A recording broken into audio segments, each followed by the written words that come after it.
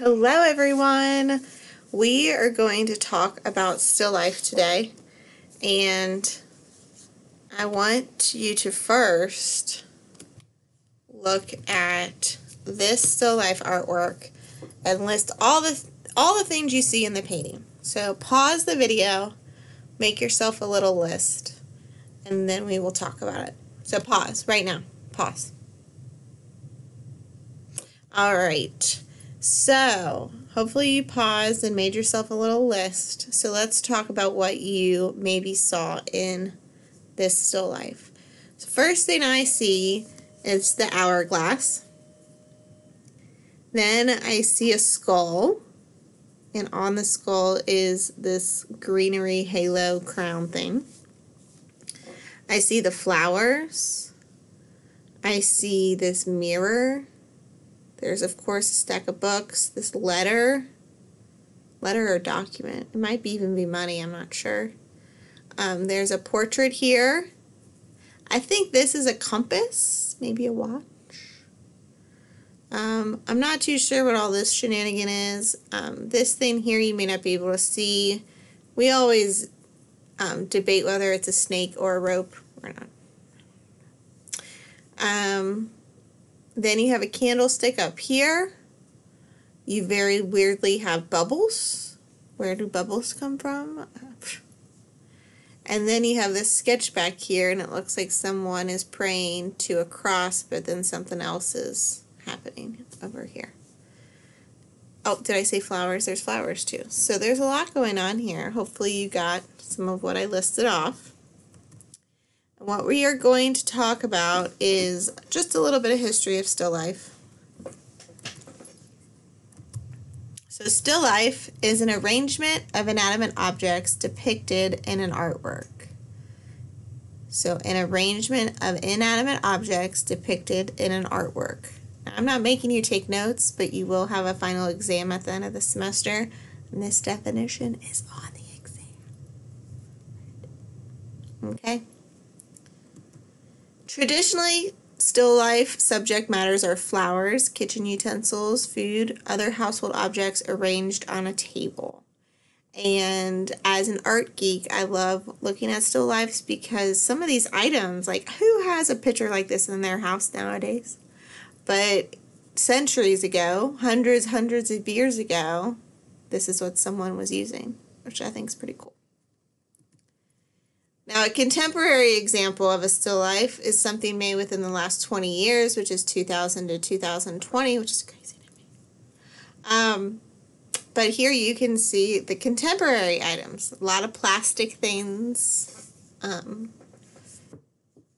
see here. So you have the mustard bottle, 409. There's a corkscrew. There's still fruit, just like in the older version, which I find interesting as well.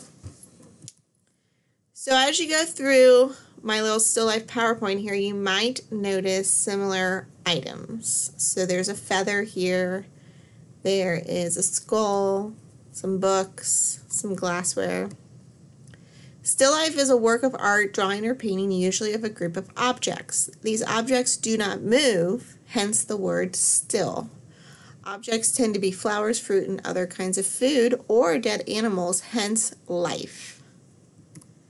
What is a still life's orientation? Where did it come from? Well, it all started with a direct translation of the Dutch word still even, which was used from 1656 to describe paintings previously called fruit or flower pieces. So here you have a nice still life with all the fruit. And then there's a drink in a glass over here. Here is what I would think would be the start of dinner. So you have your pheasant and your rabbit for dinner. This is the pot it will go in. Your fruits to help with flavor. And then I like how this artist put the live cat near it as he's watching. It could be a whole narrative about, am I next? No, I'm kidding. They don't eat cats. All right, so disclaimer. When we look at art history, Historical subject matters are often based on religious beliefs. The church was the most important thing historically centuries ago. So we often see biblical characters, Christian, Hebrew, like all different Muslim characters, all based on the religion of the area in the artworks. There were no pop stars back then. People really idolized religious figures. Okay. So still life started with Egyptians really documenting their offerings to their gods. So this is on a wall, kind of like, I don't want to say cave painting, but sort of kind of similar. And there's a variety of different offerings to their gods. So there's a basket of figs right here. I've never had a fig. I should try one. There's grapes, bread. This is a leg of beef here. You can see the hooves. A duck, more meat, and a cucumber. I think this is the cucumber. So you can see like their proportions are just not correct. But this was a big feast. I think this is squash up here. A big feast for the gods. So they're documenting what they're offering to their religious figures. And I pretty much just explained that. All right, so then we go to the Greek and Romans. So we have, as humanity, we have grown a little bit. And you can see here, the Greek and Romans were a lot more realistic with their depiction of still lifes. There's more accurate shading and coloring than the Egyptians had. So here I feel like on the left, the Egyptians is very much just a flat documenting, trying to make something look similar to what they're putting in their basket for their gods. And then on the right, you can tell that this is on a step. There's value on this fruit. You can tell with the glass that there's a front and a back, and there's inside. So it's a lot more developed artistically. So then we keep evolving, and now we're in the 16th and 17th century. So serious still life painting only took off in around the 1500s in Northern Europe. During the Middle Ages, art was supposed to serve Christianity, illustrating scenes from the Bible. So this is a scene from the Bible, but you can see here there is still a still life on the table, which is really their food, their dinner. I want you to start to mentally accept that we're talking the 16th and 17th century. Majority of people cannot read. So the way they are able to see a story, understand a story, is through paintings that the church commissioned. And the stories that are often repeated and told over and over again are religious-based stories. So you can see here the still life. Then another purpose for artists historically was to do portraits, and they would use still lifes, like this example, to help portray what the person was about. So here you have a globe and some musical instruments. These look like inventions. So these two must have been, it says the ambassadors. They must have been part of some sort of exploratory studies back then.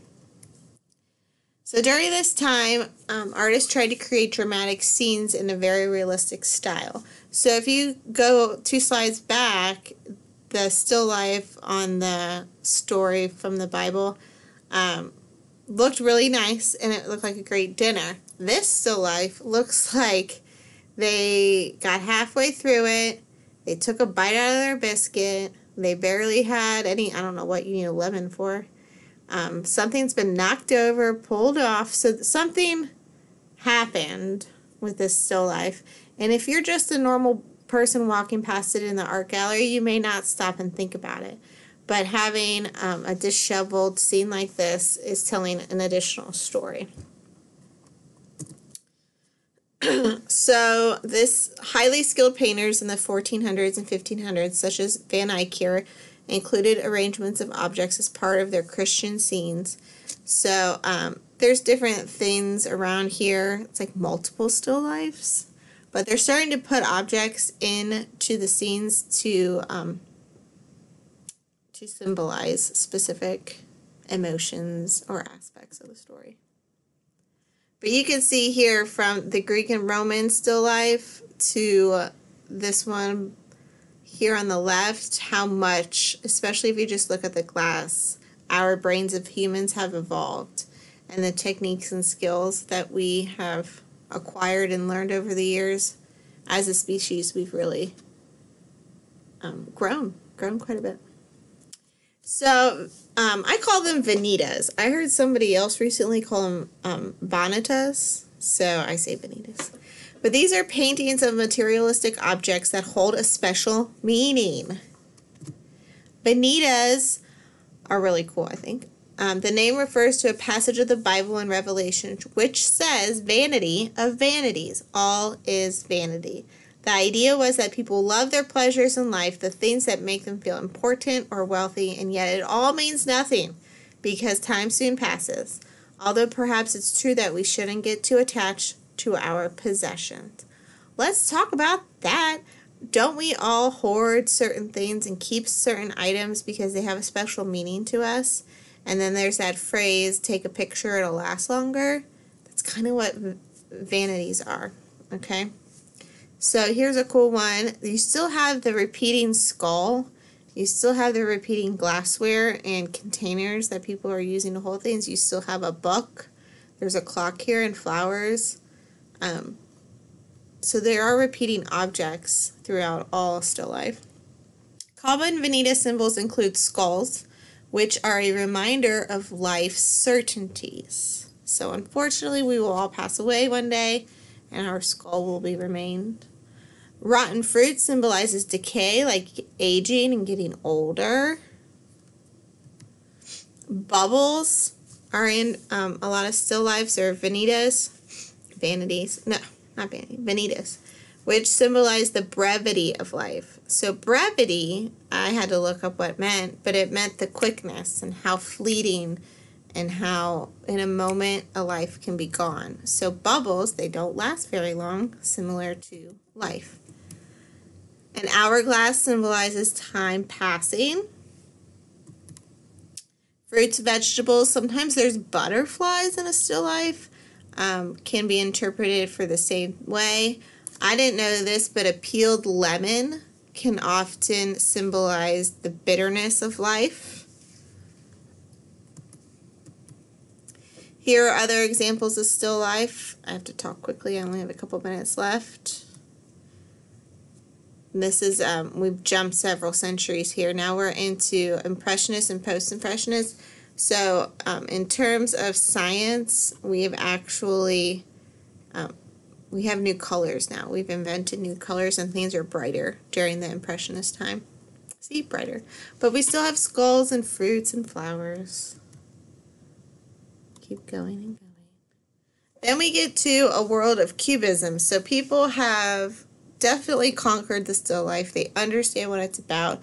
Now they're conceptually trying to change what that means by breaking them apart, putting them in different places, trying to engage the viewer more.